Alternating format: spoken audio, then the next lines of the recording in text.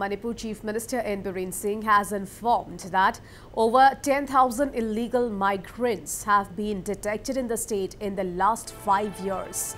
In reply to a question during the ongoing monsoon session of the Manipur Assembly, Chief Minister Biren Singh reportedly informed that 10,675 illegal immigrants have been detected in the state in the last 5 years, and they are from China, Bangladesh, Norway and Nepal.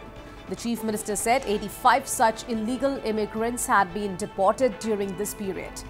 Biren Singh informed the House that a committee had been constituted to verify illegal Myanmar immigrants in Churachandpur, Chandel, Tengnoupal, Kamjong and Pherzawl districts. As per the information provided district-wise, illegal immigrants are distributed at Imphal West, Imphal East, Bishnupur, 𝗬𝗶𝗹𝗶, Kakching, Churachandpur, Chandel, Tengnoupal, 𝗬𝗶𝗃𝗏𝗏, Kamjong.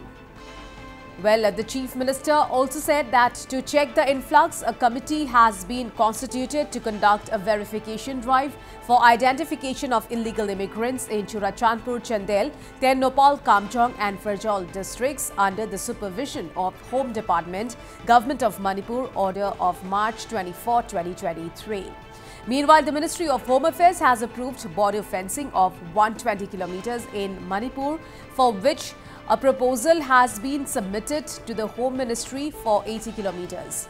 Well, sanction has been accorded and physical work has commenced for a stretch of 21.86 kilometers, Biren Singh said.